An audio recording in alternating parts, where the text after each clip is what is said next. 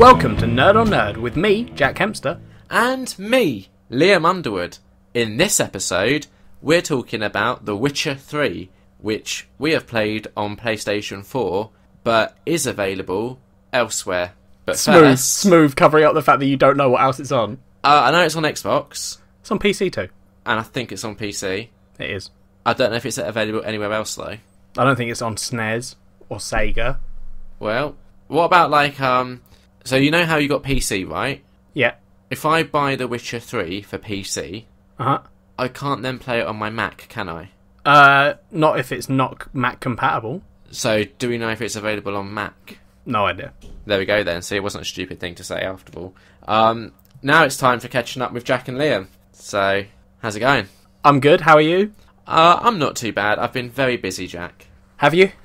Oh, yes. What have you been doing? I've been, getting ready for my big move. Doing lots of packing and exciting things.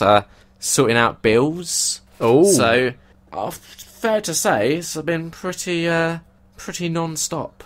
Yeah? I mean, see, now I know what your idea of non-stop is. Yeah. Is it that kind of non-stop, or is it real person non-stop? Real person non-stop. Oh, fair enough then. Oh, Jesus. Yeah. Haven't been enjoying it. But, this is a fun show. Let's not bring the mood down so quickly. But, yeah, I don't know. What have you been up to? Well, I've not been up to much, adult stuff, real things. Real things. Like you. I've been course. up to the teenage son things, like playing Battlefield 1. You're not a teenager? Yeah, no, I know. Okay. I'm aware of that, Liam. Okay. But, playing Battlefield 1 in my room. Yeah. That feels kind of teenagery. Yeah. How is it? Is it a good game? Yeah, I'm really enjoying it. Is it better than Battlefield 4? That's a tricky question, Liam. At the moment, I think I'm enjoying it more. Why is it called Battlefield 1, yet it came out after Battlefield 4?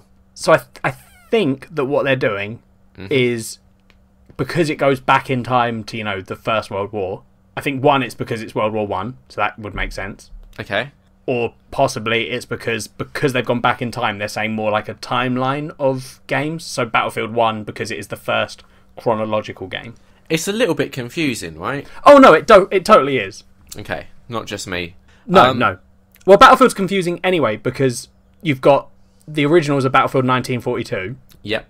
Then I think there was like some expansions for 1942. Then maybe 2020, whatever it was, came out. Oh, Battlefield Vietnam was the thing. I honestly don't know. It's been a lot. And then there was like Battlefield Bad Company, the spin-off series. And now we've got Battlefield 1. Like, Battlefield 4 was not Battlefield 4. No. It's ridiculous, quite frankly. And to be honest, I don't enjoy the Battlefield games that much. Well, is that because you've said to me before that, like, Battlefield 4, I think you played with me and my friends. Yeah. Once or twice? Like once, yeah, like maybe twice tops. Because that's when the multiplayer's fun. Yeah, it can be, but it just doesn't really appeal. What is it about it that isn't appealing to you? This isn't me being like, you should find it appealing. I'm genuinely interested. Okay, so when you say the words Battlefield 1, my brain doesn't go, I want to play that. It goes, oh, God, another one. Yeah, but there must be a reason for that. I think it's because I found 4 a bit tedious. Like, it's only fun if you're playing with people you know, and that so rarely happens that it's not that fun the rest of the time. Yeah, fair enough. Like, take Overwatch, for example. I can enjoy that without playing it with people that I know. Yeah, but Battlefield 1 has, like, a single player as well. And? So did Battlefield 4? Yeah, but I had real issues with the Battlefield 4 single player. Why is that? When I first got the game, I played the single player for, I believe, something like 3 hours. Okay. And the next time I turned on the game, it wiped all my progress and reset me to the beginning, so I just said fuck it and didn't ever play the single player again. Understandable. Yeah, it was honestly, I've been frustrated with games before, but I was just like, whoo, I'm not playing this single player. Well, that's no good. But I feel like as well, this is another issue. Games in this day and age shouldn't be sold with such, like, glaring glitches and bugs. Yeah, no, that's true. It's true. But it's the whole, like, state of gaming at the moment. It's people not get good. rushed to meet these deadlines, then delay, 3 times, and get to a point where they have to release the game. Yeah. And then you get, like, a fucking day one update. So what else have you been up to? Not much. Just Battlefield 1, non-stop. That and Witcher 3. I've been watching, TV series with my dad. What have you been watching? We've been watching more Westworld. That's still good. I've heard it's good. Did you watch the film? Yeah, I watched it before we started the series. Okay, was it worth watching? The film? Yeah. Yeah. I think it's surprising. Like, it's not surprising because I've found myself liking a lot of these old films recently. But yeah, it's an enjoyable film. Okay, and the show better? The show's better. Okay. It's because it sticks with the more recent, like Game of Thrones-y kind of deep. There's a lot of stuff going on and all these deep storylines running, and you're trying to figure out what's happening. Yeah. Whereas the film is very much like cut and dry. This is what's happening. Fair enough. Speaking of TV, I had to take a bit of a social media / computer break yesterday. Oh, why would that be, Liam? Because I didn't want the opening of the new season of The Walking Dead spoilt for me. That's a good reason. Yeah, I'd been waiting 6 months, or 6.5 months since the last season ended, to find out, what happened. Yep. Obviously, I've got to be careful here, because I can't do any spoilers, because you are like an entire season behind. I mean, that's not the reason not to do spoilers. The reason not to do spoilers is that there are people out there other than me, like not me being a series behind. That's ridiculous. Yeah. But there are people who probably haven't seen the first episode yet. Yeah, but by the time this goes out, it'll be like a week after it's aired. When does it come out on English TV? Monday nights. Yeah, but it's you're cutting it close. You know what I'm like with spoilers. No. The idea of spoilers. Yeah, I mean, if we'd have given a spoiler alert, it would have been okay. Yeah, then that would. But you don't want to do that at the beginning of the show. But anyway, we're getting way off topic with our. Yeah. How was the opening? Again, without saying any spoilers. Yeah. It was good. It was. That's not selling. It's like, really I'm going to watch hard it, but to talk about, right? I mean, just spoiling. give me good is not encouraging. Good is like, yeah, it was all right. That's what good says. Here's the thing. I really need you to catch up, and we've had some fans angrily messaging me. One fan saying no, two. Who's the other one? Is it Kat? Yep. It doesn't count if it's your friend and your girlfriend. It does. They're both. I mean, Mark is also my friend. I'm sorry, Mark. Yeah, they've both been angrily messaging me saying that you're a bit of a dickhead for not catching up. And, all right. Well, I thought about this. Yeah. Because you told me that today. Yeah. And I was like, yeah, no, that's fair enough. But I then messaged you later in the day and said, well, we usually are specials for series. Yeah. I get them being annoyed at me missing the end of last series. Yeah, which I was also annoyed at. Yeah. Everyone knows that. You were very annoyed in the podcast. Yeah. But we do a special at the end of a series, right? Yes. So I am agreeing now. Yes. That I will have caught up fully by the end of this series so that we can do a series, whatever series we're on of The Walking Dead. 7. A series 7 wrap up. No, that is good, but like I said to you earlier, I feel like this season cannot end. Like, I feel like the start will be like, this episode is probably the peak of the season. Yeah, but which I know isn't encouraging.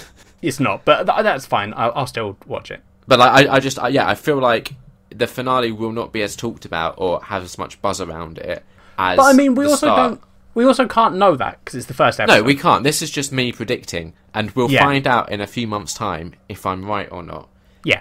And what I'd quite like is on the next episode of Nerd on Nerd, just a little update of how this is going, because you'll be going only through like an entire season behind, so it's not like it'll be particularly spoilery.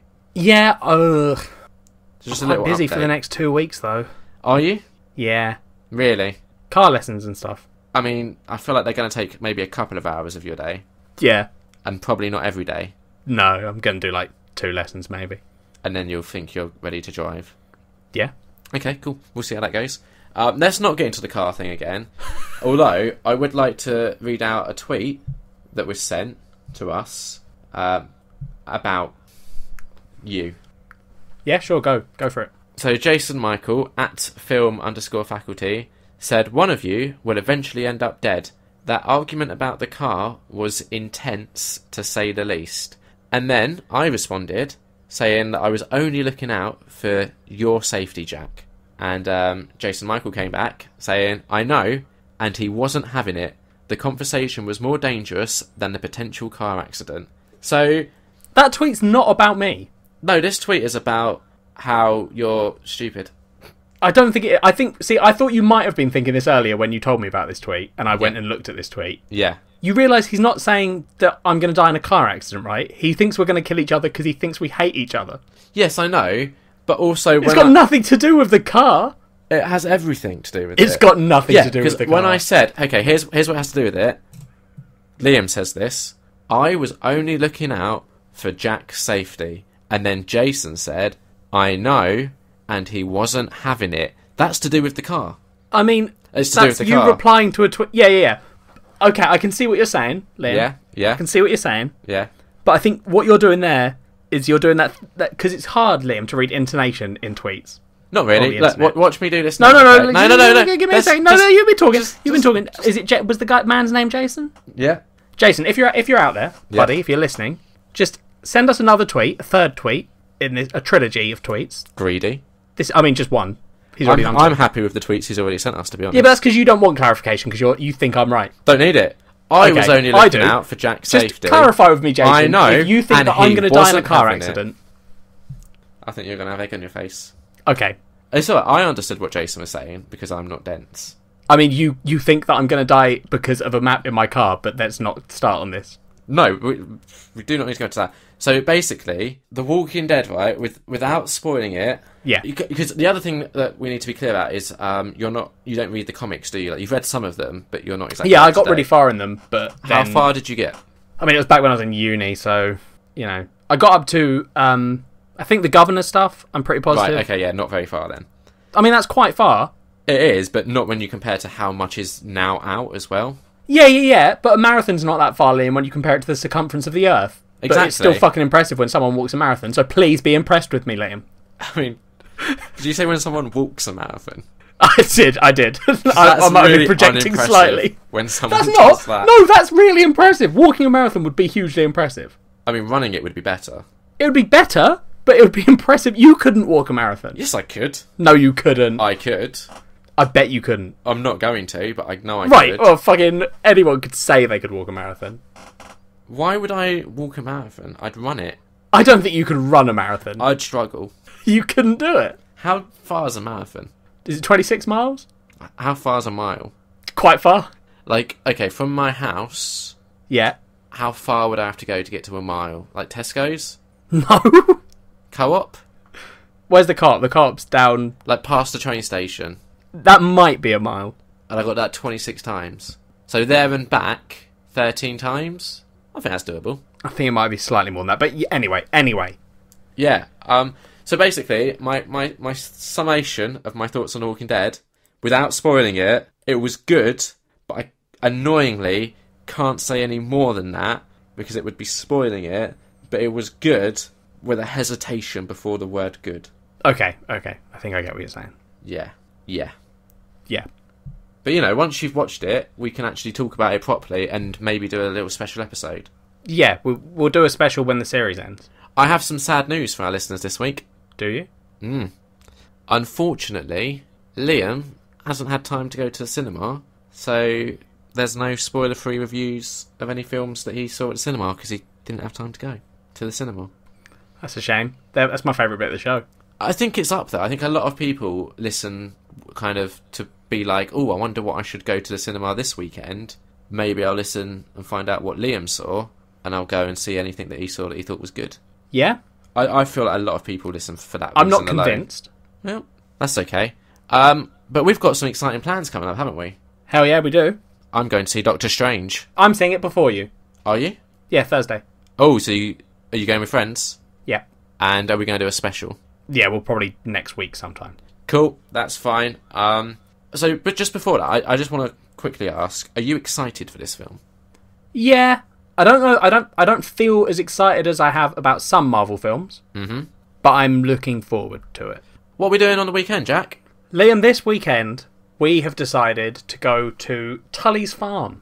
Now I know what you're thinking, listeners. You're thinking that sounds like a farm, but actually, over October, our UK listeners will probably know about this. I say UK, probably southwest of England. But it turns into a horror attraction with 8 haunted house things. Yeah. Live bands, some rides. We're going to try and do some video. Yeah, we're not going to be allowed to film in the haunts, but we think we'll be able to record us afterwards. To be honest, listeners, me and Liam are both... So I'm bad at playing scary games, Yeah. but Liam is also a coward. That's not true. We're both cowards. I would take umbrage with that. I think you're more worried at the moment. Yeah. You're more scared of what's going to happen than I am. No, I'm not scared of what's going to happen. I'm worried about the fact that I'm going to practically be blind for a night. But what are you worried about? Not seeing things. Yeah, but are you worried you're not going to see things? Like, I don't understand, because the way it works is you have to have your hands on the person in front's shoulders. Oh, really? Yeah. I didn't know that was a thing. Yeah. What if it's so that you can't, like, punch out and you can't get lost.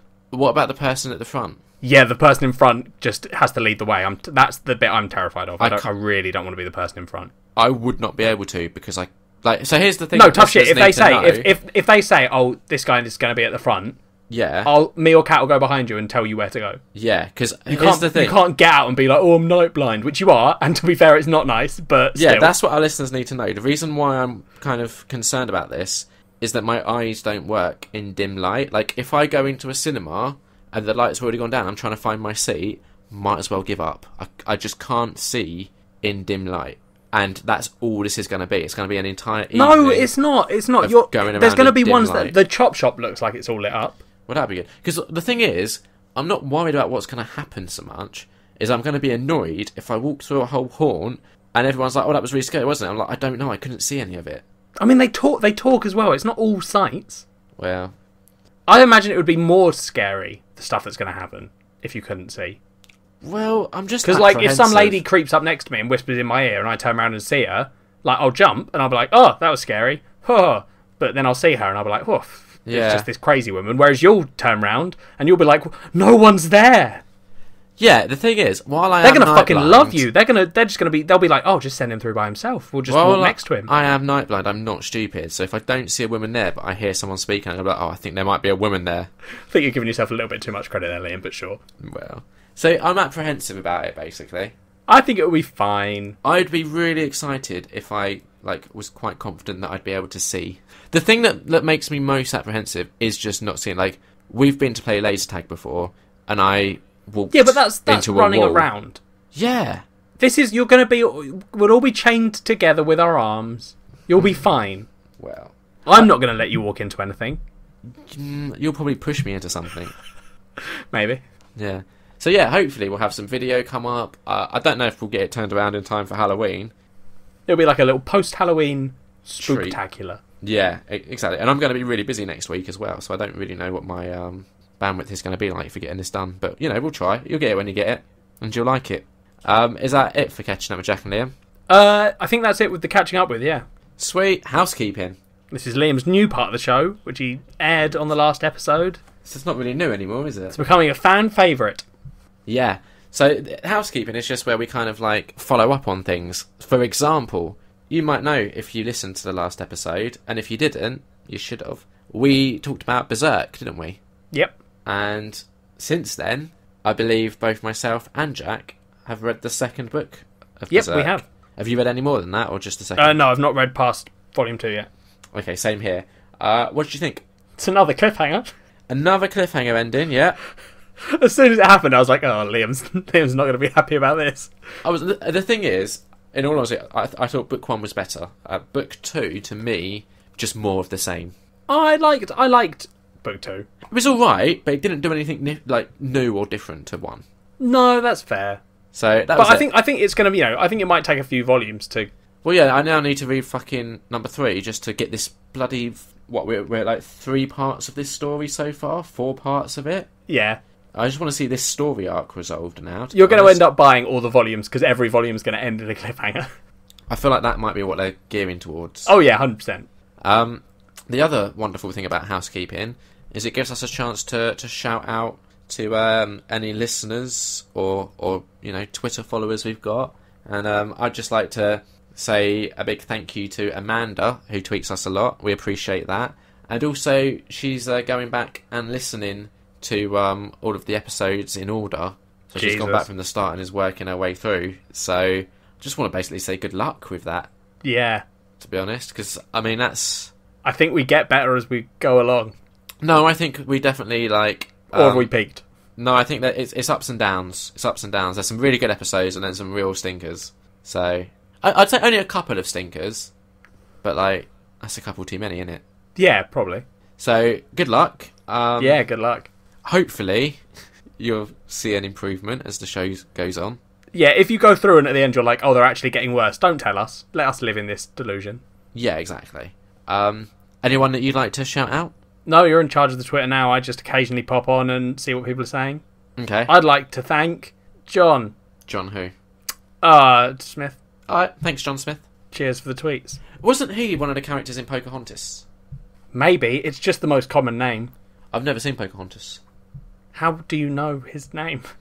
There's quite a few films where I haven't seen Also, him. how have you not watched Pocahontas? I think that's the bigger issue. So, it came out at an age where I kind of thought I was a bit too big for Disney movies. So I remember one of my friends wanted to go see it for his birthday, and I kicked up a bit of a stink about it because I said I'm too old to watch Disney movies. I hope he just went without you. Probably. I mean, I wouldn't have blamed him. Yeah. Oh, God. I hated kids like you. Why? Because, like, no one's going to change their fucking birthday plan because one little shithead's like, oh, I'm too big to watch this film. Yeah, but maybe pick a good film to watch if it's your birthday. It's a good film. So, here you go. Here's what I picked to watch for my birthday. She paints with all the colours of the wind. Here's what I picked for my birthday last year. Star Wars The Force Awakens. No one complained. Yeah, but you're nearly 30. And?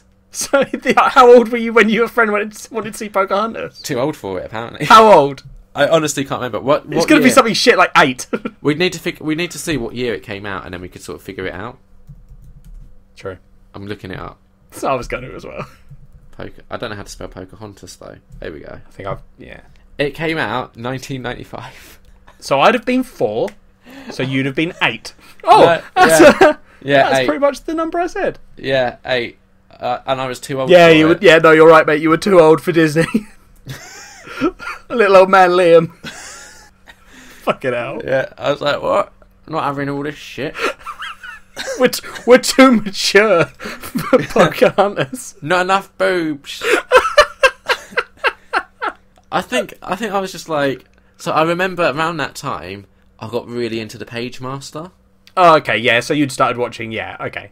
Do you know... I know of the Page Master, I've never seen it. Got Christopher Lloyd in it, who is Doc Brown. Yeah, I know Christopher. And Macaulay Culkin. Yeah. And it's like a live action and animation mix. So I think I was at a stage where I was like, I can't watch animated films unless they've got a live action element to them. Because like, this was also around the time that like Free Willy came out as well. So I think I was more like, oh, I'm not up for the card. And this was obviously also before we really had like good CGI. I mean, Pocahontas isn't CGI. No, I know, but when you talk about animation, Pocahontas is like quite good.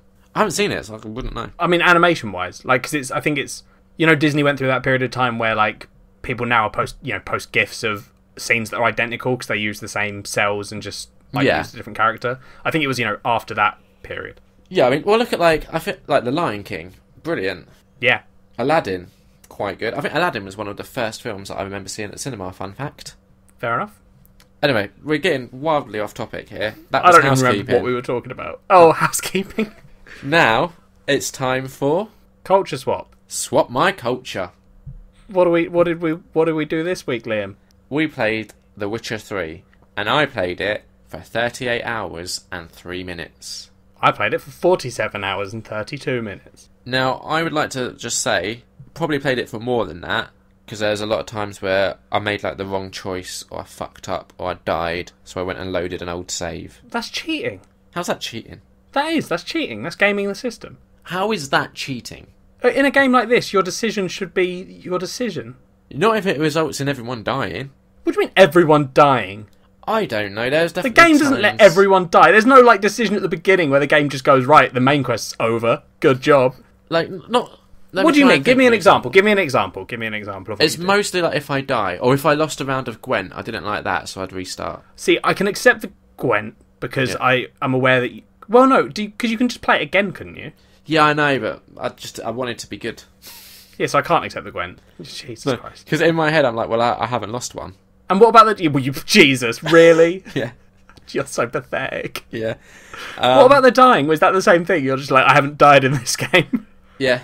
Because I've died and just been like, yeah, cool. No, my It character... reloads from the save if you die. No, because I'm role-playing my character, right? And my character doesn't die. Yeah, but it reloads. It reloads a save file if you die. I've done it manually. That's insane. Yeah. If you die, it just loads the last checkpoint. Didn't like it.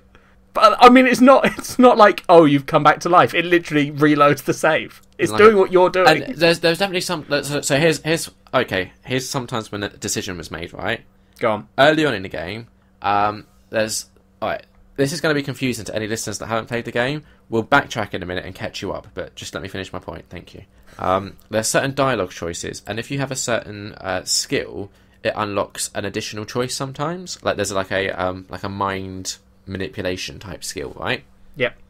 So there'd be certain times when I didn't have enough slots to have that in always. So I'd start a conversation, then that would come up as an option, but it would be like redded because I couldn't use it because I didn't have that skill equipped at the time. So I'd be like, right, well, I want to use that, so I'd have to reload so I could use that option. Yeah, but that's cheating. No, that's just the game poorly designed by it No, going... no. Yeah, Listen. No, you just made a point. It's my turn. Listen. Yeah. Listen. I'm listening. Come on, make your point. So that's not a poor game design. Shut up. I'm genuinely making a legit point here. I let you make that stupid comment. So you didn't let me explain it. Comment. What? You didn't let me explain it. Oh, sorry. Carry on then. I didn't realise there was more. Yeah. Was your point not there weren't enough slots for me to use it, so I reloaded the game and put it in there? So no, what the point is because obviously the spell slots are primarily for combat, right? I feel like when it's dialogue, if you've got that spell like unlocked and you've put points in it, if it's just for dialogue, it should still let you use that. You shouldn't have to have it equipped for combat reasons. That's all my point was. I don't think it's unreasonable. Okay, thank you. Yeah, no, but so what I'm saying is, right, it's designed so that you make a decision of what you're going to pick. If you could have everything you unlocked, or even just those things, right? So even if it was just that one, I mean, one, that would be fucking weird if for some reason one of the skills you buy you can just always have and all the others you have to slot. But aside from that... not that you always have it, aside from that, if it's a dialogue option. Let me make my point. I let you make your point. Let me make mine. Good boy. Let me make my point. My name is Jack. The way it works, right? So, listeners, the way it works is I think you start with... Do you start with just one? Yeah. Or do you start with three? No, I start with like one. Yeah. Okay, so you start with these slots, and when you buy an ability, you have to put it in one of those slots to use it. You unlock more as you level up, and I think the maximum you get is 3, 6, 9, 12. Yeah. So the way you're meant to play it, Liam, or at least the way I'm doing it, is I always have that one slotted. Well, because I know that I'm going to use it, right? I know I'm going to use it because my character does. But some people, like, you don't have to use that. Right, but here's the thing. Like, there are always solutions to it that don't require that. Here's the thing, right? So you have the most basic of that always available to use as a spell, okay? And obviously, what we're talking about is something that we've unlocked to make it stronger, right? Yes. So you can always use the base level in combat, but you can also use the stronger level in combat. I'm just saying, if you've unlocked the stronger level, but it's not currently equipped... Yeah, no, I'm not talking about it in combat. In dialogue. Yeah, that's what I'm saying, Liam. I think the idea... I think, right, this isn't just about that, okay? So this is taking it down to a real, like, basic level of what I think they tried to do. Right, okay? I think you're stupid. So, that's fine. You can think I'm stupid. No, so, not you, the game. You think it's stupid, so yes. I just assumed. I mean, but so what I think they were doing was... Fuck off. What I think they were doing was because you've got all these different skills, and some of them, like, there's the combat tree ones, and you get ones that increase your light attack damage, and a different branch increases your heavy attack damage, one increases your dodge, and then in the spell one, you've got one that increases each of your different spells. That you've always got a base alchemy level of, like ones that one. As well.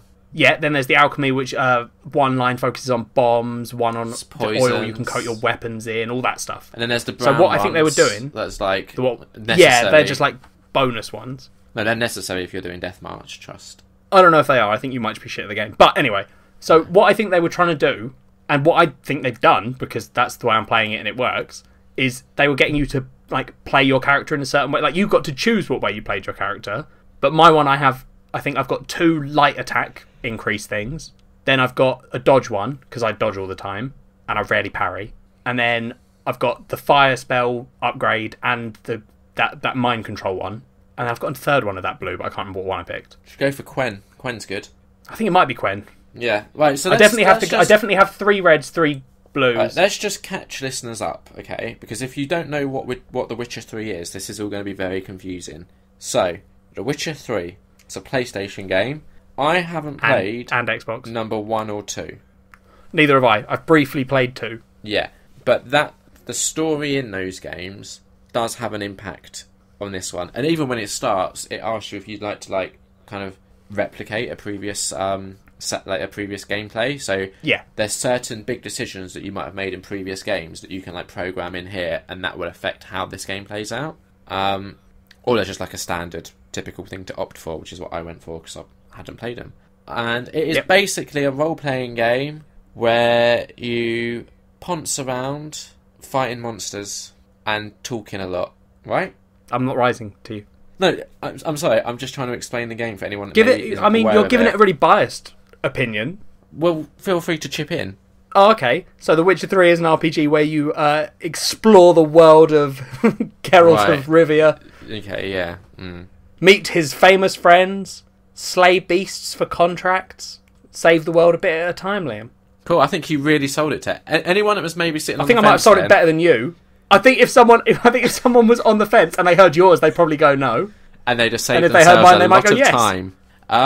So, where do you want to start with discussing this? Because I feel like there's a couple of key points that we need to break down, okay? I think we've got story as one key point. Yep. We've got combat as another. I don't know if that's a key point, but yeah. Yeah, I think it is. I mean, it's a. I mean, that should be gameplay. Combat's part of gameplay. Okay, yeah, sorry. So you got story and gameplay. Yeah. And then you got Gwent. Yeah, all right. Okay, that's fair enough. Let's do the 3. Those are the 3, right? I think we should finish on Gwent. Cool. Okay. So should we do story first? Yeah. So okay, the basic the hook to this story, if you will, is you've kind of got an apprentice, a girl called Ciri, who goes missing, and as far as I'm aware, the entire story of this game is you trying to find her. And there is also some stuff with this wild hunt thing that hasn't, at this point, at 38 hours and 3 minutes in, hasn't been massively explained. It's just been kind of glimpsed. Yeah, you have to fight them at the beginning. Yeah, but they keep returning. Yeah, no, I know, but I'm saying. Yeah. I don't really know what they're looking for and what they're, doing. They're just there. Yeah. They're like the big bad, if you will.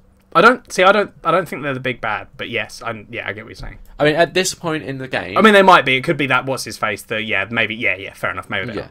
So at this point... the reason I'm saying I don't think they're the big bad is because so far, like you said, they haven't had a huge impact. Yeah, it's just, to me, it feels so I don't think they're the big bad in the traditional sense. Okay. They're not always there. It's not like every time you get close, suddenly the wild hunt appear and stop. Yeah, no, they're just sort of in the background. Yeah, they're hunting for her as well. Yeah. And so that's it. So what I will say is, story-wise, I find it often tedious, sometimes interesting, often tedious. Whereas I had the opposite feeling. Yeah.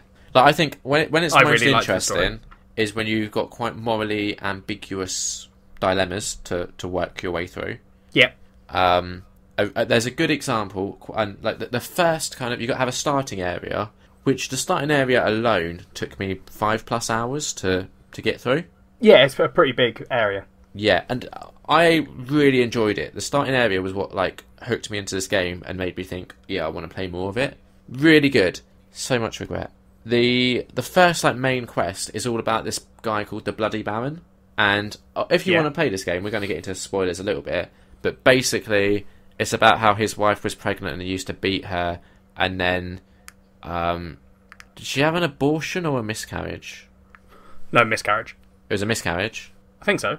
And that turned into some weird demon thing. I can't remember the name of it. Bogler? No, what was it called? Yeah. Something weird.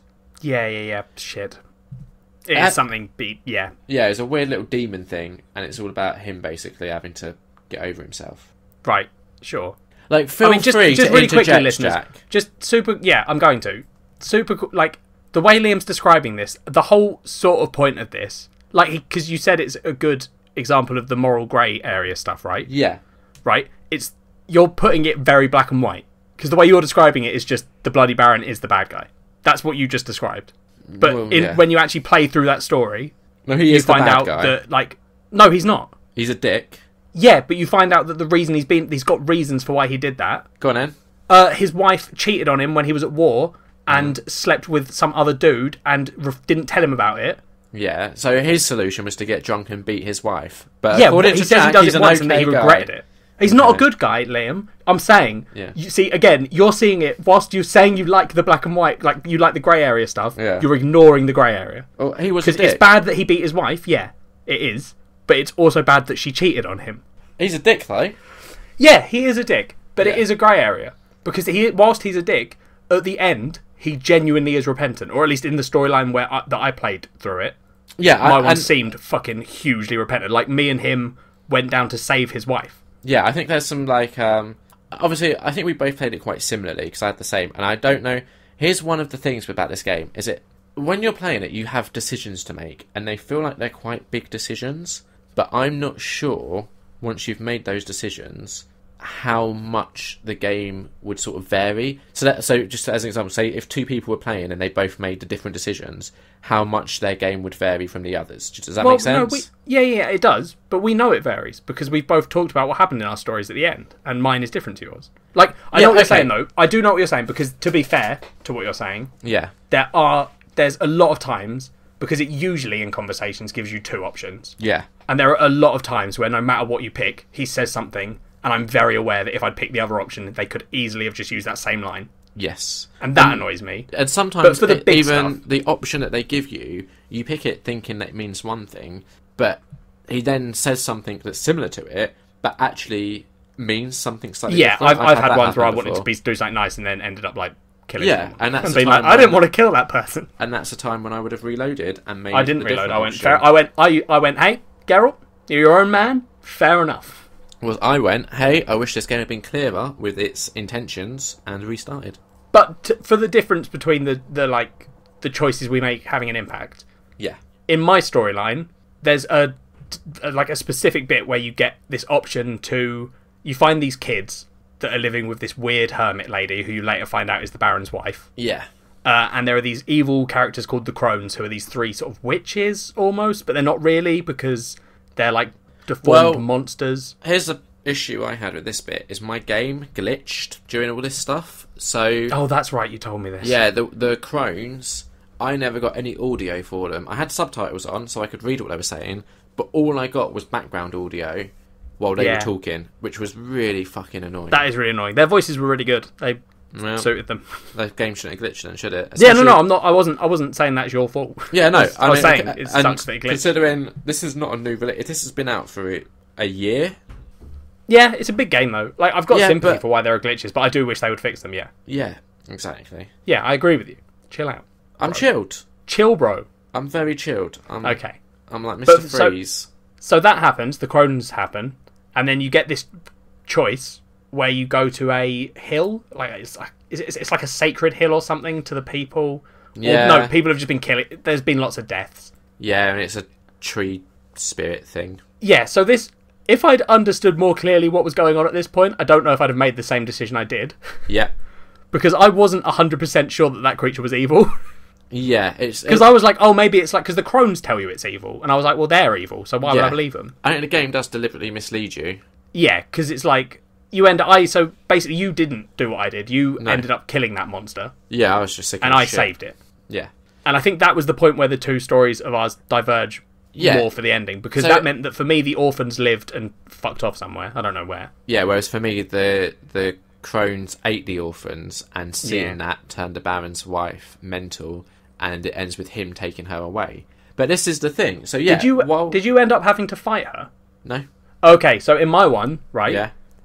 After that happened, I go back down there. Me, the Baron, and his daughter all went down to that little village she had. Yeah, did that. Yeah, and they find her on the floor. Yeah. And because the kids have escaped, the Crones curse her and turn her into a water hag. Oh, okay. Yeah, I didn't have any of that. Yeah. See, so that happened, and then we did this whole fight to save her, and then she dies. It was real bad. Oh, yeah, so that didn't happen. It ended with the Baron just taking her away. But here's the thing. This is what I'm saying. Like, we both had quite different endings there, but it's not like that actually affected, the world, if you know what I mean. That's going to happen in any game like this. It's a bit frustrating. The idea of choices affecting an outcome, Liam, Yeah. Unless it's something like Until Dawn, where you have... Yeah. Until Dawn is basically a story. Yeah. Like, there's not... there is a game there. Yeah, it's but you're more... mostly it's a like a story. choose-your-own-adventure, really. Yeah, definitely. So you can have all these crazy branching stories in a game like that. Yeah. But because The Witcher's got all this gameplay stuff and like a core map, like, you can't have game-changing events. No, I get that. Change But you it. Like, I'm not saying, you know. I'm not saying, oh, you're an idiot. No, I get what you're saying, and I agree with you. Like, Yeah. I would love a game that was like that. Yeah, I mean, I think the thing is, you're seeing that I'm making very reasonable points. I'm not going to say it, though. No, of course not, but we know that that's what you're seeing here. So that's the story part of it, basically. Like, Well, whoa. No, I don't want to just talk about what you think about the story. I really like the story. no, I haven't finished. Let me finish. You Jack. just said Let me that's the finish. story part. If you'd let me finish my sentence before you jumped in, I was going to say, that's the story part from my perspective. Now, Right. I've seen a little bit more of like the main story. Like, I'm currently going through the quest for a character called Dandelion. I know you've obviously resolved that, so I can't talk too much about it. But that's the main story. There's an awful lot of side missions and contracts and lots of other nonsense to be getting on with. Yeah. It's just here's what bothered me. When you do the main story, you get a lot of experience, right? A lot of experience. You level up like crazy. When you do the side quests and all that stuff, get fuck all. Yeah, I was doing quests that gave me like 10 experience. Yeah, and it was really annoying because I was the right level to be doing it. I wasn't like over leveled or anything. It really felt like it almost felt like the game didn't really want me doing these side quests because it just wasn't like rewarding me for it. Yeah, well, I don't think it does want you. I think it wants you to do them, but I don't think the game wants you to like actively seek them out and find all of them. If you know what I mean. But that's not what I've been doing. I've just I wasn't saying that. I've just been going through them. I just kind of wish there was more of an incentive because I've got a lot now that I've just been ignoring because I'm like, well, it's a lot of my time to do this side quest for not a lot of reward. Yeah, the thing I've found Yeah. is that I enjoy the main storyline quests. I enjoy the quests that branch off from that. So some of those side quests will be things like you're doing the main story. Like a lot of the Dandelion ones are like you'll be doing the main story and then one of the characters in that story says like, oh, help me do this. And you're like, and that gives you a side quest. And I've enjoyed those ones. Yeah.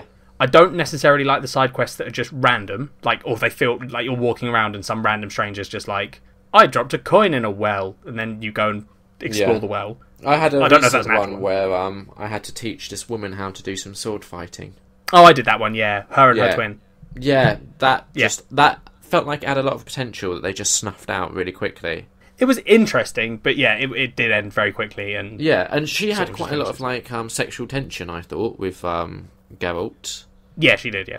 And it just seemed really weird that like this is another difference between our characters that we should probably clarify because sex stuff is coming.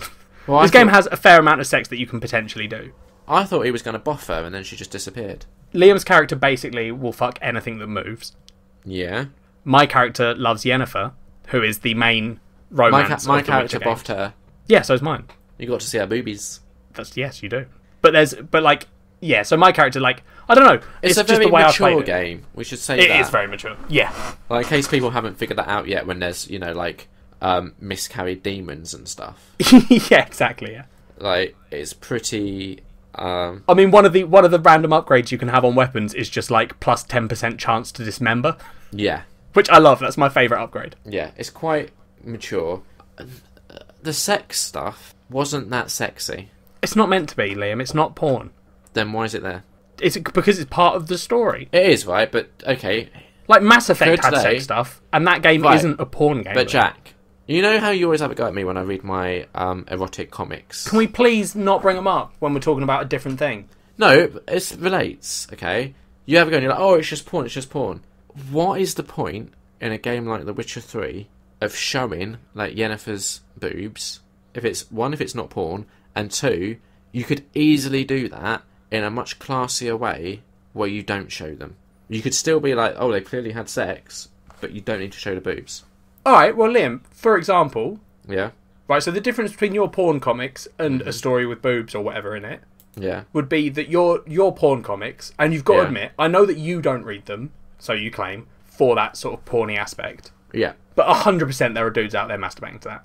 Oh, probably. Like 100%. Because it was written with that also as an intention, right? Yeah. But something that just shows boobs or sex, Alien. Not Alien, Starship Troopers. Okay. has a very famous scene with boobs in it. Famous because Yeah. I believe most of us were teenage boys when that film was around. I don't remember it, but carry on. What? I haven't seen that film in years. Oh, for fuck's sake. Anyway, there's a scene in that where just there are women in the shower, and Yeah. it's very boob-filled. Okay. But, like, it's not done as... It's not the director being like, oh, yeah, just chuck some tits in. I mean, it might have been. But Yeah. it's not made to be a porn thing. So, yeah, they're probably using it as a lure and like, oh, look, this game's got sex in it. Mm. But there's no one sitting there... Well, there might be. There's not many people sitting there knocking one out. Do you think, in your opinion, it would have... that the boobs were necessary? No, but I wouldn't have necessarily removed them. Not because I want them there. Yeah. Just because it doesn't... Like, if you're having that scene, it would have felt weirder to me if you've got this game where you're beheading people. Yeah. There's, like, slow-mo animations of me cutting off dudes' heads. It would have been weirder to me if I then got to a scene where sex was going to happen and it, like, did the bullshit fade to black. Yeah, but it didn't have to fade to black, did it? It could have just shown No, her but why... from behind. Yeah, but they don't show, like, her... They don't... Like, what's wrong with showing boobs? You sound like a prude. You sound really prudish. No, like, you know... What's wrong with them showing boobs? know... When they show the boobs on the screen, Liam, I'm not sitting there going, oh, yeah, save that one for later. It just happens. They're just boobs. I think that's the issue. Grow up, Liam. No, I think that's the issue, I think you're a 13-year-old boy trapped in a man's body. Possibly, but I think the issue is... I love boobs, okay? Big fan. It's very rare that I'll see boobs that I don't like, in all honesty. And I'm quite the connoisseur, if I say so myself. But the boobs that I like looking at are real. And I've always... but Liam, it's not made as porn. No, because you're annoying me. I don't care. What's the... I don't understand what your fucking point is. I have issues, and I think this is why I don't read my... there we go. No, that's it. We're done. That was all we needed. Move on. And you've said it. You have issues. This is yes, also you do. why I don't read what these are we talking about comics next? The gameplay of this game. Let me finish my point. This is also why I don't read my comics for that reason. I have issues when it comes to boobs that have been, like, created. And I don't mean surgically. I'm okay with that. I mean, like, drawn or, you know, like this, where they're animated. To me, like, the fact that someone sat down and has put it all together in that way, just... I struggle with it, Jack. Listeners, seriously, listeners, I want to have a moment with you. Just me and you, listeners. I know that when you listen to this, sometimes I come across as angry and aggressive, and I struggle to make my point sometimes, and that's fair to say, and I can accept that flaw in myself. But for real, what you're hearing Liam talk about right now, this isn't rare. This isn't a one-off thing. This is Liam. This is what I have put up with for like 6 years, 7 years. I have no flaws. That is, it's this, listeners. Just please. I think this is why I try so hard, and it's because I feel like I'm doing a service to the world. I want to change him. I genuinely think I've made a very valid point. Liam, it's not necessary. Right, so here's the thing. It's not necessarily the point you're making that's got me here this time. Right. What I'm feeling right now. Yeah. Is we're trying to have a discussion about the story. Emotions. Yeah, let's talk about my emotions. We're trying to have a discussion about the story, something that I actually like in this game and am interested in talking about. And somehow, you diverted that story and the conversation about that story into a legitimate 5-minute conversation. I say conversation, a 5-minute monologue about your opinion on tits. I'll be honest, I don't care what you think about tits. It's a minor part of the game. But it's a minor part of... might. Like, I don't think they do. Well... It's just weird, bro. It is weird that they put tits in this game. I'm pleased to agree. So anyway, I think the story is interesting. Like, I love the fact that you've got these underrunning themes and, like, you've got this, like... Because you meet these characters who Geralt clearly has tension with romantically and other things where, you know, he'll meet people and clearly there's a history there. And you can get bits of it by reading the entries they give you in the glossary thing. I've never read any of that. Not even the stuff about the monsters? Nah. I mean, it tells you what their weaknesses are. Yeah, I know, but I just don't care because the thing is, right? Yeah, it's easier that way, but it's the way it was on the made. Hardest difficulty on Death That's March. the way it was made, Liam. This is the same thing with you not using the oils. But yeah, exactly. It's like, but Liam, you're fucking save scum. But get this, it's like, oh, we want you You'll to be save a scum Witcher. a game of Gwent that you lose, Oh, but you won't read the Right. thing that it's literally not cheating. They're literally giving it to you and Okay. saying, yeah, you should use this. This is saying, oh, we want you to be like a Witcher. We want you to do your research and know how to kill these things. And the fact of the matter is, these things die if I just hit them enough times with my sword anyway. So why would I waste my time? Because you kill them quicker, and especially on, I'd imagine, like, because you've said to me on my save, because I'm playing on normal. I think I'm playing on normal. Yeah, yeah. You regain health when you meditate, which is like a You it's don't like get the that on standard March. weight thing. Yeah, which you don't get on the difficulty Liam's playing on. Yeah. So surely something that means you lose less health, saves you resources. I'm not which you being could funny, then but the use. combat is easy enough to figure out that it is. Unless I get massively outnumbered, it's very rare that I will take a lot of damage. Maybe like they'll get a lucky hit in here or there, or like I won't see an arrow coming my way. But the combat's easy enough to get your head around that it's rare I take damage. Yeah, but I imagine fair enough. Whatever. Well, that's I don't know. our next. I don't that's get our next what, section. sometimes that's I don't gameplay. get. I think this is the issue. I don't know. I just feel like I don't know. I don't think you have issues with things because of what they are. I think you have issues with things when they don't fit you. Do you see what I mean? I see what you mean, but I disagree. I think I just like things to be good, and it bothers me when they're not. Yeah, but that's what I'm saying. You want things to be good. Like, I can appreciate that FIFA is a game that people love, and there are things in it that are good. I don't like FIFA. Yeah, I don't think it's a fun game, but I'm aware that it is fun. Me. Yeah, but I'm aware that people like it, and it's good.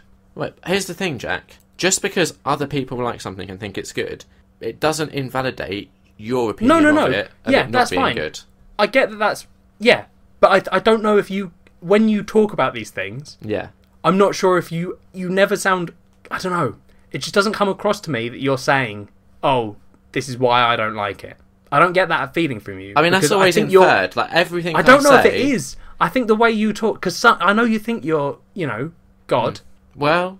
Exactly. No, So I wouldn't you might say, legitimately... I wouldn't say God. That's a bit high. But, you know, all right. All right, do you want to talk about gameplay? Because you mentioned the combat. Should we talk about gameplay? Yeah, I'd love to. This is where... Yeah, the gameplay is where I had the most issues with this game. What issues did you have with the gameplay? I really didn't like the horseback riding stuff. Yeah, that was quite awkward. It's so painful. Yeah. Like, I honestly, just yesterday when I was finishing off the stuff and getting in Skellige and stuff, Yeah. there was this bit where I was riding over a bridge, Okay. and it's one path, so it wasn't like... Because basically, when you double tap X, you're on your horse. Yeah. If you're on a path or facing a path, the horse sort of locks onto it and follows it. Yeah, and it also, your stamina don't go down then. Yeah, exactly. So it's like a quick travel, but they've got another fast travel mechanic that's better. Yeah. But if there are like multiple paths, you can nudge the stick to sort of guide him onto one a little bit. Yeah. You've still got to then try and keep him on that path for a little bit until it sort of locks back into the, right, I'm following this route. Yeah. But I was there was literally one path with a bridge over this massive chasm, and my horse was locked onto the path the whole way up, gets right to the top of the bridge, and then because when it's doing the auto lock, it doesn't tend to stick to the middle. It sort of hovers on the edge of the path. Mm-hmm. It ran off the fucking cliff, and I ended up having to take an extra 10 minutes to get where I was going because I had to navigate back out. Should have just reloaded. No, because the save, I don't save before every bridge. Oh, see, that's the other thing I found with this game, because I am playing it on Deathmarch. Yeah, you're saving a lot. I do save like more than I need to, really. Yeah, see, I'm not saving like at all Okay. because I only ever... I've probably had 2 or 3 deaths, and one of them was, you know, something fucking... I think I did something the other day, and I died at a stupid bit, like as I was getting back to... Oh, I fell off a cliff because I was in town and I was trying to go fast by jumping over ledges. Yeah. And I did one, and it was slightly too high, so I died. And it reloaded me so far back, and I still had to then fight the final boss again. And I was like, I've just done this. That's not... I think one of the things that... like, it's not a huge complaint, but it's a gripe, is... I don't know how you play these sort of games. Like, I guess Elder Scrolls is a good kind of comparison. But, like, when I'm in a city or something, let's say it has multiple levels, I quite like getting down to a lower level by jumping off roofs and stuff. Yeah. I died jumping off of a roof that really wasn't that high in the middle of Novigrad. Yeah. And it's weird. It doesn't like give you a... I don't know what the death height is. It's really low. Very low. But But yeah, I would say the actual gameplay would break down into two different kind of sections. You've got the combat, and then you've got running from one conversation to the next, basically. Well, and exploration. Yeah, but there's never... The exploration is very rarely quest-driven. It's more like, oh, I wonder what's over there. Do you know what I mean? Like, yeah, like exploration. Like, quests will be like, you need to go here, and you could generally just follow a road and go there quite safely. But I don't count quest exploration as exploration. That's not... If a quest says to you, go to this place in the woods, that's not exploring. The exploration, you can avoid it if you want to. Yeah. Yeah, and you know, at the end of the day, when you talk about exploration as a gameplay mechanic, it just means that you can just wander around, right? No. And discover stuff. You've talked about exploration before in things like Destiny. It's like going and finding those hidden boxes that we started discovering right at the end. Yeah. So, like, I honestly... because Witcher's got loads of, like... little hidden points areas on the map that you can go to, and they give you shit. Yeah, which I happily did in the starting area. That took 5 hours. And then I saw the amount there was in the main area, and I just haven't bothered. Oh, they're useful. You should be doing them. Oh, I probably should. I should probably be doing lots of things, but yeah, I'm managing. So yeah, you got the exploration. But you're not enjoying it. No, I'm not. But then, I mean, you've got combat to drive the story forward. Then you've got combat, and you've got... Well, no, but then you can't cut out other bits just because they don't fit into your neat little two categories. No, just let me have exploration as a gameplay mechanic. Yeah, I'm letting you. All right, 3 things then. Okay. Thank you. But there's the stuff that it doesn't drive the story forward, does it? I don't care if it drives the story forward. It's a gameplay mechanic. The stuff that does drive the story forward... No. Just say, Liam. Just say. What do you want to say? The gameplay breaks down into 3 parts. All right. And then say those 3 parts. Okay. The gameplay breaks down into 3 parts. You've got exploration, which isn't that important, and then you've got the 2 parts that drive the story forward. That's better. At least you put exploration first that time. You've got combat... Yeah. And running from conversation to conversation. Movement. Yeah, but the thing is, there's been entire quests, right, where it's literally, go talk to this person, now come talk to me, now go talk to that person, and now come talk to me. And I got more experience doing that shit than I did when I do, like, a side quest that's like, go and kill a fucking beast that's massive. Pisses me off. And the combat shit, I don't like it. Like, it's better than some of the, like, action-y RPG games I've played, but...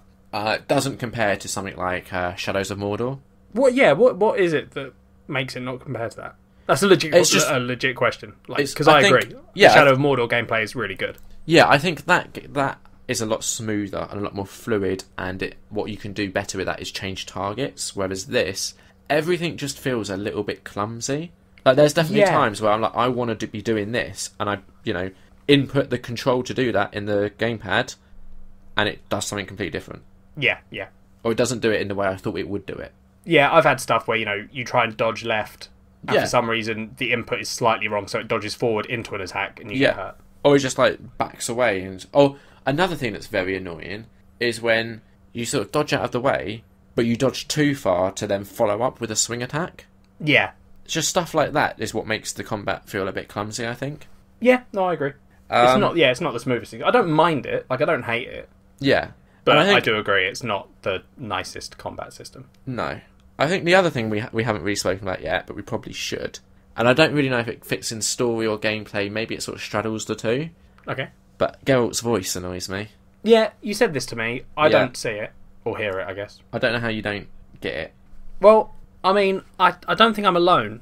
No, he doesn't sound like a real person. He sounds like, as I've said to you before, he sounds like Christian Bale when he's doing the Batman voice. But he sounds like that always.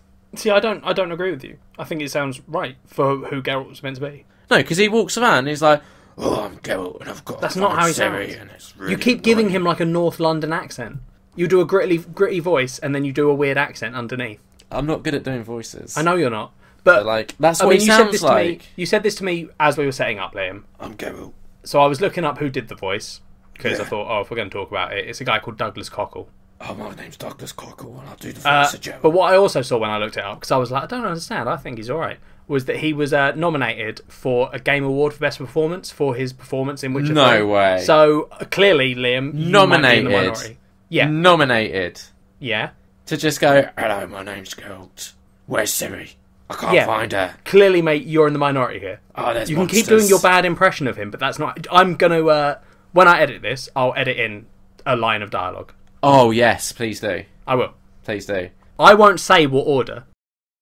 Yeah, if you're angling to make it a fivesome, there's clearly no room. I'm Geralt.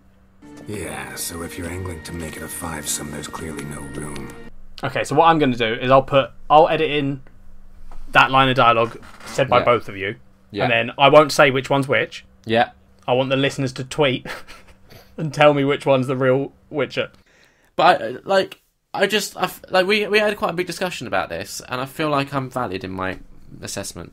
What, that you don't like his voice? Yeah. Why? I don't understand. You've given no because I'm argument not for it. allowed. You just said... No, because I'm allowed to not like things, Jack. Yeah, I guess so. Yeah. I disagree with you. I think he's a good voice actor, and they picked the right guy to voice Geralt. I do. Damn it! You got me saying Geralt. The voice that I do really like is Triss. Yeah. Yeah, it doesn't really sound like a real voice. I don't know how I feel about the American accents. Yeah. What's that about? Obviously, when I really was weird. doing my impression of Geralt, I didn't do an American accent. No, because he doesn't. No, that's what I'm saying. You've got... So Yennefer and him don't have American accents. And there's quite a few of like just commoners as well. They're like, yeah, hey, most what people... are you doing, governor? Bit like that. You've got Velen and Novigrad sort of talk like the traditional common English peasant, whatever, from medieval times. Yeah. Then you get characters like Triss and Dandelion who've got American accents. Yeah. And it's weird. Like Skellige, now that I'm there, they all talk like northern people. I just like... I don't know who does the voice of Triss, but I like the way they've done that voice. Yeah. So, we've only got one more section left to talk about now, haven't we? Yep. And? Would you like to get us started on that? No, because it's your section. This is the bit you wanted to talk about, so I'm going to let you start on it. The one saving grace for this godforsaken pile of dog shit excuse of a game. That's You're being over the top bit deliberately harsh. to wind me up. That's a bit harsh. Yeah, because you don't think that. It's not a pile of dog shit, but I don't know, like, how would you put into words between that and quite tedious? That's fine. Just say this game. It's pretty obvious, Liam, that you don't like it, mate. You've not been subtle. No, but I'm about to save that, right? Get ready. Because as I was saying, the one saving grace to this game, the thing that makes it redeemable and makes me kind of reluctantly play it, is Gwent. Now, for anyone that doesn't know, Gwent is a card game that's built into the main game, and you can play people that you meet, and you can get different cards, you can enter tournaments, and you can build a deck, and honestly, no word of a lie, I only play the main game so I can get to the next area where I can buy more Gwent cards. That's how good Gwent is. Sure. This is Nerd on Nerd, where it's Liam and Jack. Well, I don't know what you want me to say. I don't know what you want me to say about Gwent, mate. Give our opinions. So okay. Jack is going to I'll give you my opinion of Gwent. Gwent seems like it's probably a good game. I've heard from lots of people that it's really fun. My issue with it is that it looks good, but if you ignore it for too long, right? That's it. You can't play it. Why? Because there are quests in the story that require you to play Gwent. Yeah.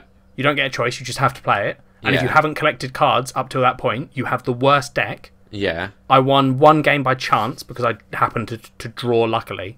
And it just feels like... if that was a real life game, it would suck. Wait, there's only because it would literally be whoever buys the cards wins. There's only one point in the story that I can think of where there's a quest to play Gwent and it's not mandatory. It's optional. There's a mandatory one where you have to play Gwent. You might not have done it yet then. When's that? You end up having to play to save someone's life. Oh, okay, yeah, I haven't done that yet. Yeah, I think that one might have been a side quest. Well, maybe you should have been collecting the cards then. Yeah, but that's silly. It's effectively like, whilst it's good and it's comprehensive, it's a side game still. It's not like, I know you're playing it for that, but you shouldn't be required to play the game to get these cards. No, but when it's the best part of the game, I don't see why you wouldn't. It's not. It's an all right game. Hearthstone is better. I think. Well, obviously, the issue. So So if you're only playing it to collect the Gwent cards, why the fuck aren't you just playing Hearthstone? Because we're not doing Hearthstone. We're doing the. Witcher 3. No. Because you've been playing The Witcher for longer than we suggested on Nerd on Nerd. That is true. So don't try and use this as an excuse. So I think what I like about Gwent is with Hearthstone. It's kind of like what you were saying with Gwent. If you don't play it, if you ignore it, it's really hard to then get into it. That's what's happened with Hearthstone. With Gwent, one of the things, and I can't quite decide if it's a good thing or a bad thing, is that the game is kind of biased towards the player, because obviously this is a single player experience, this game.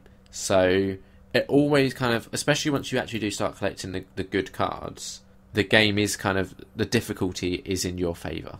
But surely that's a bad thing. Pardon? Well, you said you didn't know if it was a good thing or a bad thing. Is that not a bad thing?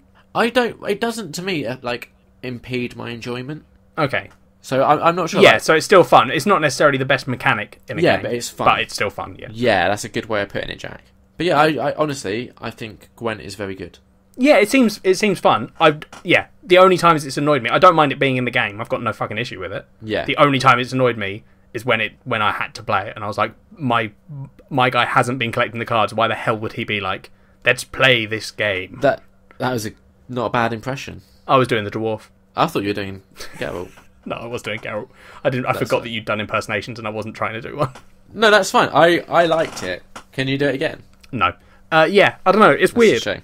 It's weird. I don't know. It's annoying me because the only thing I want to play, I like the look of it, Yeah. Gwent, Yeah. but I don't want a fucking Novigrad deck or whatever that default deck is. Is it monsters? No, I want monsters.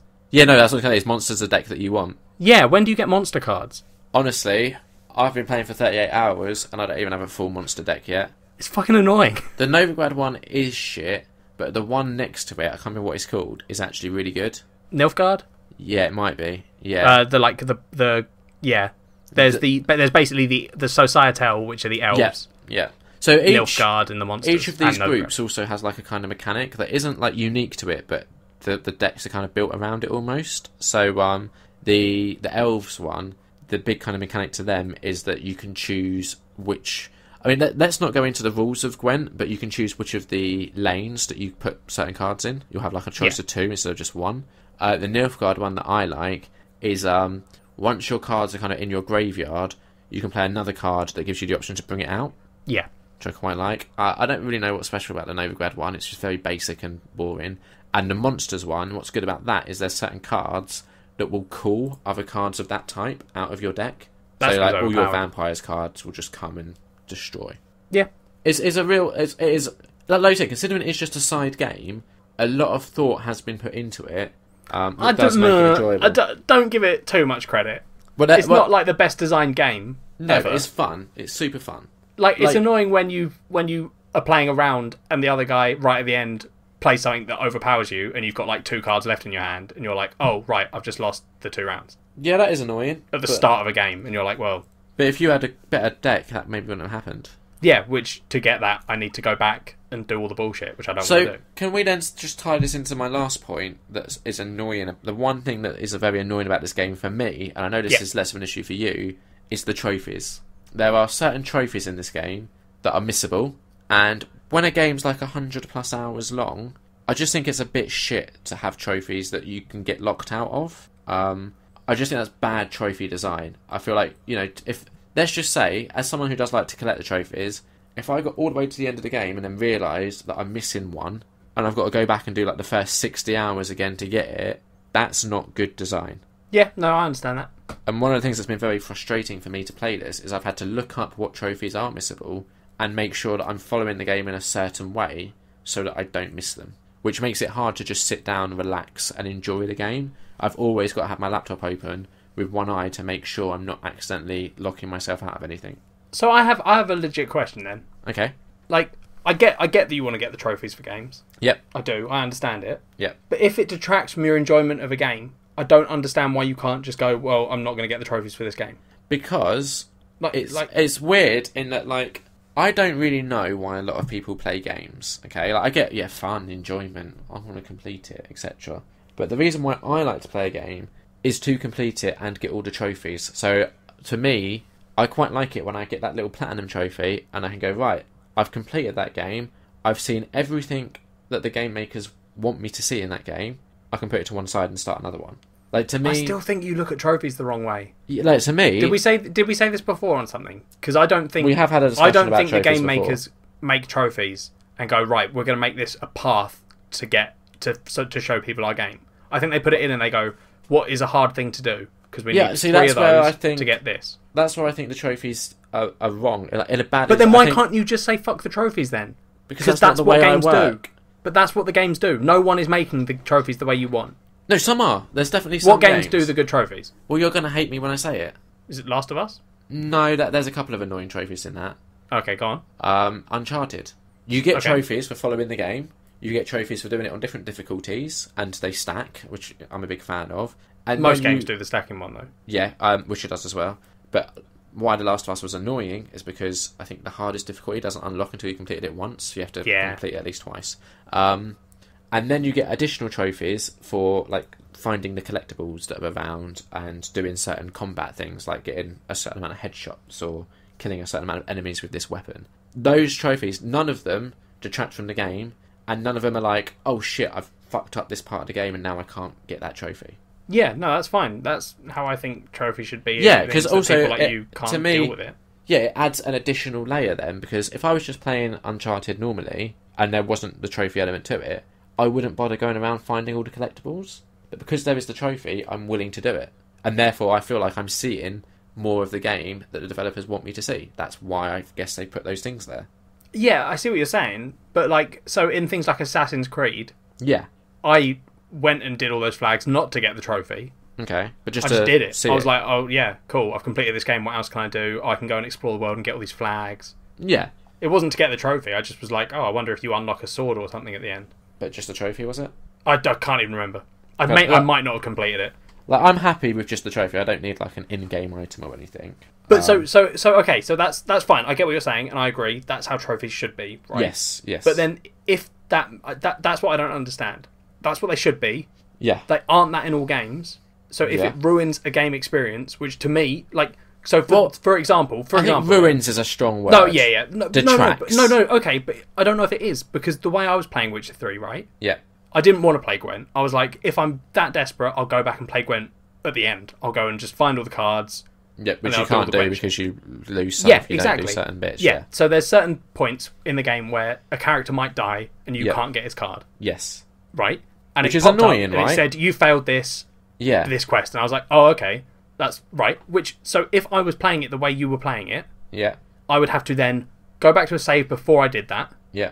And I would then have to go and do all the Gwent stuff. So to me, that would ruin the game. If I had got to that point and I was trying to do trophies, but I hadn't looked it up, that would have ruined the game for me. That's why you 100%. Look up the trophies first. But then you're having to look up stuff. Like, that to me, I know that I'm a different type of gamer to you. Yes. That to me is the complete opposite of what I want to do in a game. I don't want to have to look stuff up beforehand.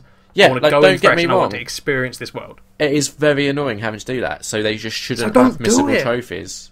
So just don't do it. Honestly, if it wasn't such a long game, I wouldn't. But like I said, there is way. I mean, don't do it. And then at the end, Liam, when you finish the game, just don't go and do the trophies. But I won't. Imagine, Liam, finish the game. Liam, I'm going to get real close to the mic. Okay, let's get Liam. Let's do some real talk. You're going to hear me real quiet, Liam, but I'm leaning very close, and the listeners will hear me very loudly. Oh, I can hear you just fine. Okay. What I want you to do one day, Liam. Okay. I'm going to find you a game. Yeah. And I want you to put it in, and I want you to play it. Do you want me to put it in? And then at the end, hard. Right at the end, Liam. Fast. When it's all finished. Yeah. I want you to turn it off. Yeah. Without the platinum trophy. Why would I do that? That's what I want. I just want you to do one game like that, Liam. Just one game. Which game? I don't know. I'll find one for you. Here's the thing. There's definitely been some games where, like Alien Isolation, for example. I think I've got like 75% of the trophies, and the last couple to get are really annoying. It's like one of them is complete the game without dying. Yeah, that's difficult. Yeah, stuff like that. I will look at it and I'll go, you know what? That's not worth it. I'm not gonna put my time into doing that. But also, in the back of my mind, okay, the way my brain works, it goes, you haven't completed that game. So I have a little drawer next to my PlayStation games of the ones that I have completed, in which I have the platinum trophy. Even though I've completed the story of that game, in my mind, it's not completed. Yeah, I feel sorry for you. Thank you. Because I think I know that it's different because you don't want to, because you are playing it that way. Yeah. It doesn't matter that you're playing it that way. And then the same for me. Like, if someone were to go to me, "Oh, you haven't got all the trophies in this," I'd be like, "Yeah, but I completed the game." Like, yeah, exactly. I know that we're both very different. Yes. I couldn't imagine playing a game like Mass Effect is the best example. I know you haven't played it yet. Yeah. But that to me would be the best example of something where I could easily see. I don't know what the achievements are like in those games or the trophies, but I could easily see it being something where you then had to make different decisions than you would than you might want to. And that to me is bad trophy design. It shouldn't be that way. Yeah, no, and then I think it's sad that you would do that. Not that you would then have to make that decision. Yes, I agree. It's the trophy design's fault, or whoever decides the trophies. The trophies, I think, the trophies should be to accentuate the gameplay. You know, it should be like in some games it should just be an impressive thing that you've done. Yeah, but it shouldn't be something that you have to divert yourself to do. Exactly. Yeah, and also something that you can easily go back and do later. Yep. So out of 5. Yeah, go on. I know yours is going to be fairly low. What would you give The Witcher 3? I think I'd give it a 4 out of 5. That's pretty high. Yeah, I really liked it. And you've also been enjoying the books and stuff, haven't you? Yeah, after playing, say, 20 hours, I think. Yeah. I went and bought the books. Would you say that after reading the books and kind of filling yourself in with the lore a bit more, is that kind of making the gameplay experience better? It just means that you understand more in the story. Like, there are characters that they get introduced well enough. Well, they get introduced in the game and you're like, oh, okay, I know who that is. But then when you go back and read whatever story it is that introduces that character, the main one would be the relationship between Geralt, Ciri, and Yennefer. Okay. Because, like, at the beginning, when we started talking about this, you were like, yeah, Geralt's like her trainer, like her mentor sort of thing. Yeah. But, like, the actual backstory between those two is fucking, like, Geralt, because Geralt's a mutant who has no feelings. Yeah. And he basically, there's this thing, he ends up basically meeting Ciri when she's a child. Yeah. And gets bound by fate with her. And then her parents get slaughtered.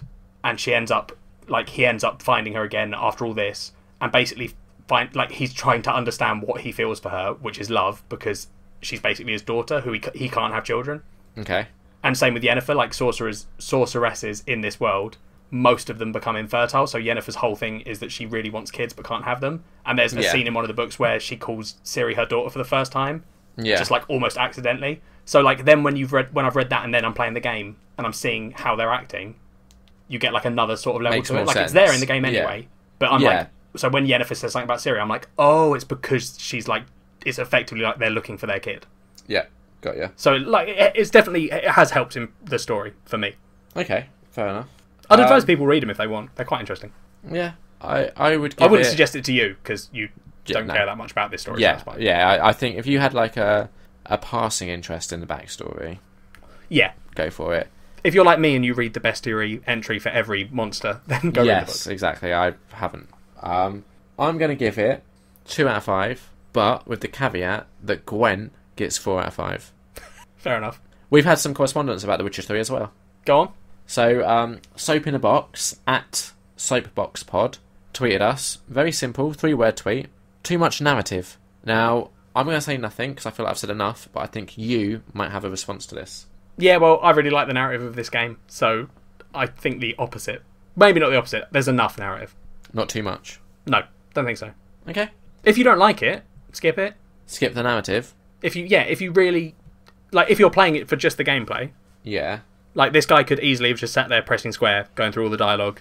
Fuck it. Make some random choices and just leave. It would have been a very confusing game to do that, though.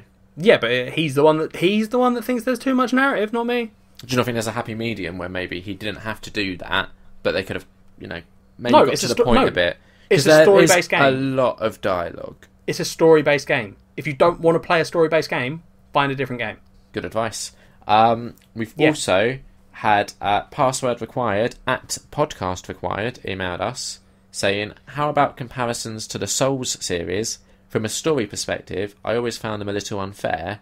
The Witcher had a much more direct narrative, but I found combat in Souls much more satisfying. So what I'm basically getting from this, and I might be wrong, is I think what they're basically saying is they prefer the story in The Witcher, but the combat in Souls. Yeah, which is... I've only played Bloodborne, and I've tried to play a bit of... Which isn't really a Dark Souls game anyway, is it? It's like... It's the same mechanics. Yeah. And the story's the same as the Dark Souls things, in that there's no story if you're just playing it. Yeah. It's all in, like, looking at the world and all that stuff. I've never played any of the Dark Souls. Like, the Dark Souls games and Bloodborne's combat are better than The Witcher. Okay. That's my opinion. No, so I haven't played any of the Dark Souls games. Did you not play? I only briefly played a little bit of Bloodborne. So you should play more of it. I really struggled with it, Jack. It's difficult to get in the... It's a difficult game to get in the mindset to play. Okay. Next time on Nerd. It's a special episode, isn't it, Jack? Yeah, it is indeed. Why is it so special? It's our year anniversary. We'll have been doing this goddamn show for a year. I just think back to poor Amanda, who's going through doing all of the episodes. That's probably like over 24 hours of content, right? Yeah, it is. Yeah. Like each episode's roughly an hour or so, normally a bit over. Yeah. So if she actually listens to every single episode, she'd have spent more than a day of her life with us in her ears. Sorry, Amanda. I think we can only apologise. Yeah. But yeah, so we've come up with something. I say we. Primarily Liam. I'd say his solely. little baby that he's come up with. I would say solely Liam. No, because I feel like I've had to put in caveats. Yeah, that's true. You've had to So, ruin like, the fun. You birthed this demon, Yes. and then I locked some of it down and said no. Yeah. So, do you want to tell them what your majestic idea is? For our 1 year super special anniversary episode, we are both going to write erotic fan fiction featuring each other. We are going to be writing a piece of fan fiction each. I will write one, Liam will write one. Mm-hmm. We will then read it on the show. It will be 10 minutes each is the time we've allowed ourselves. Yeah. And then the other person will critique the work. Yes. And you guys can critique it too by tweeting it at us. Perfect. And also, because obviously normally we'll say, oh, next week we'll be doing this, so if you have thoughts on it, let us know. If you want to give us any writing prompts, or if you want to have a go at writing some fan fiction even, just tweet us. Probably email us, to be honest. How would they email us, Liam? Real simple. They could just use any email company, provider, service, any email service that they so choose, and they just pop in a little email to nerdonnerdpod@gmail.com. Yep. How else could I say I wanted to say I was more of a social media guru? Oh, well, in that case, you can find us on Twitter @nerdonnerd. And say I wanted to say I didn't understand technology. Okay. Where would I send a letter to? Don't. Oh, okay. Just in the time it takes us to record this and turn it around, your letter probably wouldn't get here in time. That is a fair point. Yes. But they could, if they wanted to see what we look like, they could check us out on YouTube. That's true. How would they find us on YouTube? Oh, it's a fucking palaver. It is. They would have to search Nerd on Nerd. It's called a fleshlight, I think, is what we've agreed is the easiest way. That's the one that gets you there. That will get you there. I mean, you could also look at our Twitter, and then Liam is very good at posting our YouTube links. Yeah, we've been doing something new with YouTube lately as well. So maybe go and give that a look. It will only take like 3 minutes of your time, pretty much. I don't want you to get big-headed, Liam, but the videos you've been making for us are very good. Thank you. And I think, they've been going down well, I think. Yeah. In that, unlike when we just post an episode up to YouTube that gets 0 views, when we do the little short ones, they do get some views. Yeah, they do. Yeah. Bye. Bye.